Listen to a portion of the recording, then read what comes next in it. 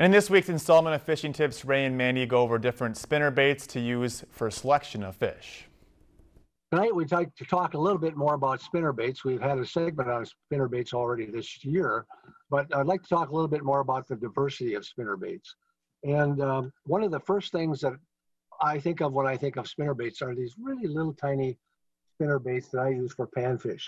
And it's amazing how many times you'll catch a bass or a northern or even a walleye on something like this. A double-bladed spinner bait looks like this, and you can see there's two different blades on here, and those blades make noise. And so when this is going through the water, it's making a little clanking noise, which is attractive to these fish. And it comes in all sizes and all shapes. This is pretty much just a plain jig with double-bladed spinners on it.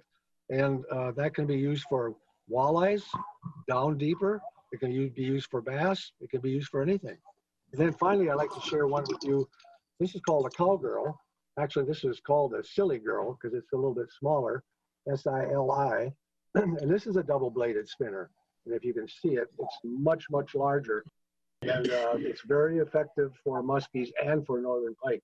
And Mandy'd like to share a little bit about selection. If we're going to be throwing spinners or anything like that for bass and muskie, you absolutely have to have a leader on the front of it. There's nothing worse than losing an expensive lure because of a cut line, because toothy critter, big pike comes up and grabs it. So you've got a couple different options for leader material. Let's see, this one's real super thin, already made.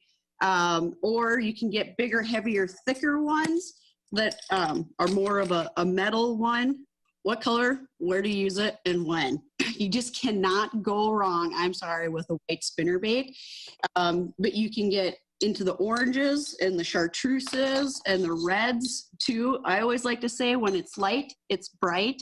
When it's overcast, use a darker color that they're gonna be able to see. But more often, the fish are gonna tell you. And the big difference in it is the color of the blades, I feel like. I really prefer overall to use a silver blade over a gold blade just about in any type of water. And gold, I really do like gold and using in clearer waters. So those are the tips and the tactics to get out and use spinner baits selectively for bass and northern. For Lakeland News, I'm Ray Gildow with the Nisswa Guides League. And I'm Mandy Eric, the bass and biologist. Lakeland News is member-supported content. Please consider supporting Lakeland News today.